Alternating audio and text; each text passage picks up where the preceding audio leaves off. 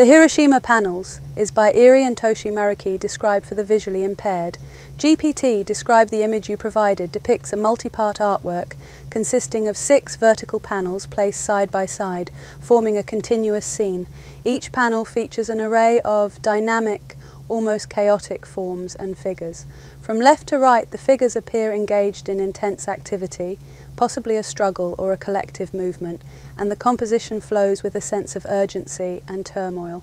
The technique appears to involve a mix of brushwork that suggests the use of fluid, possibly water-based media, such as ink or diluted paint, given the gradations and washes of colour.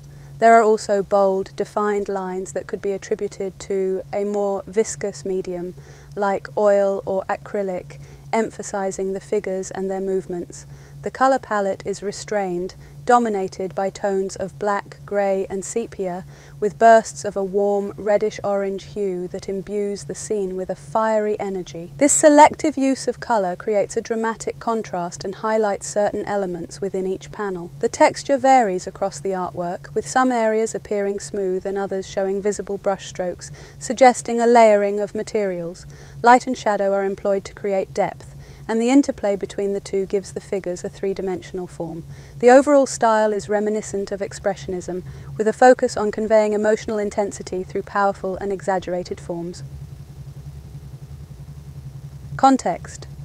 The image, titled The Hiroshima Panels, is by Eri and Toshi Maruki, created as a reaction to the atomic bombings of Hiroshima and Nagasaki. The Marukis began this series in 1950, and it became a poignant symbol of the post-war peace movement and a stark reminder of nuclear devastation.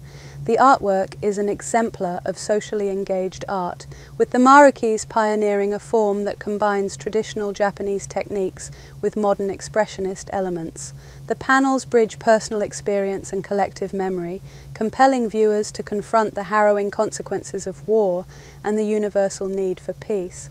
Art historically, the panels belong to a genre of art that serves as a social commentary, often associated with movements like Expressionism and social realism. These movements sought to address the political upheavals and social injustices of the 20th century, and the Marukis' work extends this tradition into the post-war era.